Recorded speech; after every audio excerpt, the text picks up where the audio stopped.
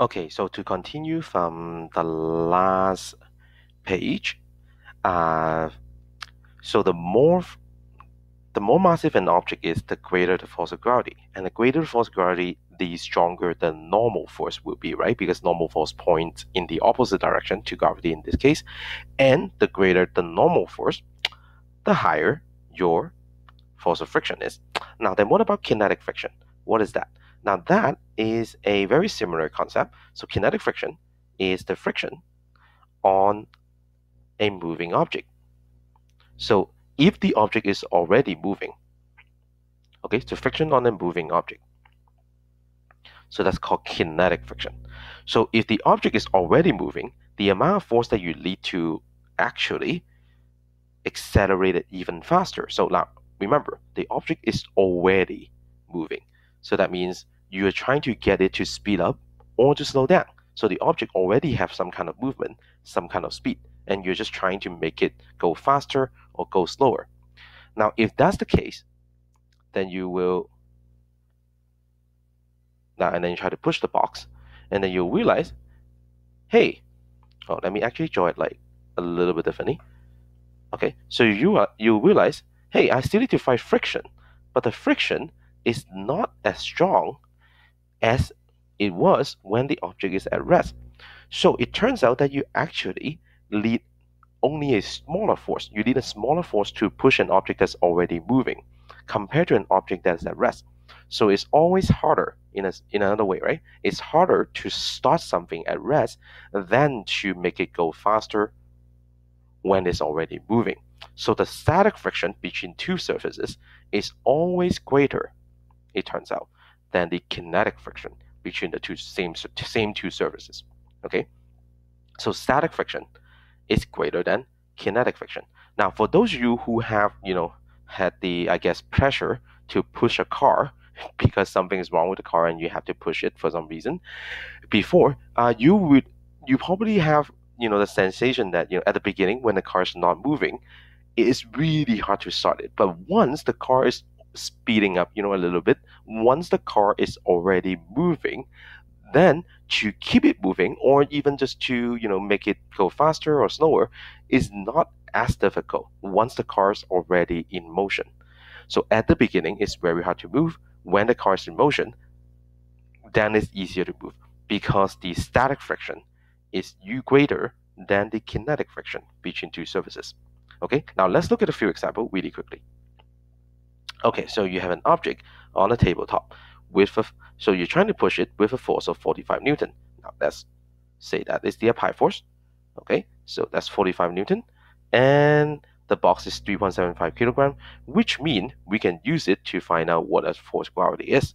Remember, force of gravity is mg. So if we have the mass, which is 3.75, we can find out what the force of gravity is, which is 3.75 kilogram multiplied by the acceleration due to gravity on Earth, which is 36.75 Newton. Now, so if I then say, hey, there is actually normal force on the other side because you're sitting on a table, then it shouldn't be too hard for you to realize that the normal force is also 36.75, right? Because one force going up, one force pointing down, they have to be equal. Now, at this point, we need to consider our newest member in this game, which is friction. Now, we no longer have friction. We actually had to find friction. So find the force of friction and determine the acceleration. So for this surface, the coefficient of friction is measured to be 0.65. So they give you mu. So this number coefficient of friction is mu. So what we do is find friction. Friction can be obtained very simply. So part A, friction is mu Fn. Okay, so mu times normal force. Well, mu is 0.65.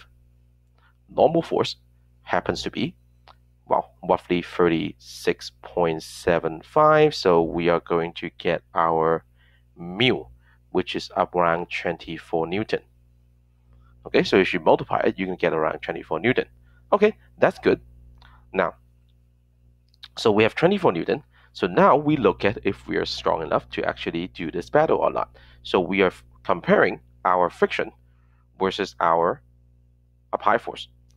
See, these two does not balance, right? A pi force is clearly winning.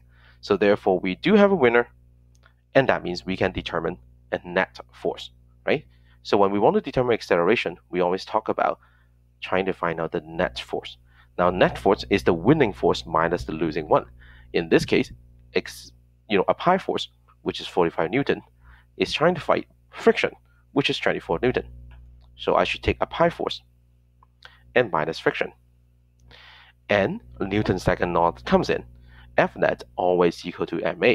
So once we use our free body diagram to determine who is winning, we make it equal to ma. So winning side is 45, the losing side friction is 24, mass of the box is 3.75, and look how easy it is to get the acceleration. So now the acceleration, which is 5.6 meter per second square, and it's going to, well, I guess from the picture that I draw, to the right hand side. All right, so that is the solution to this example. Okay, so we get friction by finding out first what is Fn, and then we can go ahead and find friction. All right, so next one. Now, a 0.2 kilogram puck is being pushed along a sheet of ice. So ice with a force of 0.24 Newton. Okay, so we have another apply force again. So the apply force is 0.24 Newton. All right, so if it moves at a constant velocity, constant velocity. Okay, that's telling me something. Constant velocity is telling me that in this battle, no one wins. That's what it's telling me. Because if someone wins, I should not have constant velocity. I should have acceleration, right? So that means no one wins. Now, I already know force of gravity and normal force is going to somehow cancel each other. I know those two already. I have the mass. I can find out what they are. So let's do that then. Now, and since no one wins because of the word constant velocity, that means, so constant velocity kind of imply that the acceleration is 0, and that also imply the net force is 0. That means all the forces are balancing out. So let's balance them out then. Okay, so how do we get Fn? Well, Fn should be equal to Fg, which is mass times gravity. And this time, the mass is 0.2 kilogram. So therefore, we can get Fg, which is 1.96 Newton. All right, then the next thing we want to get is friction. But friction must equal to Fa because constant velocity, everyone is balancing out. So therefore, it is also 0.24 Newton because a pi force is that. Now, and then we use the equation, which is friction is equal to mu Fn. If I want mu, I'll take friction and divide by Fn. Well, friction turns out to be 0.24 Newton, and Fn is 1.96.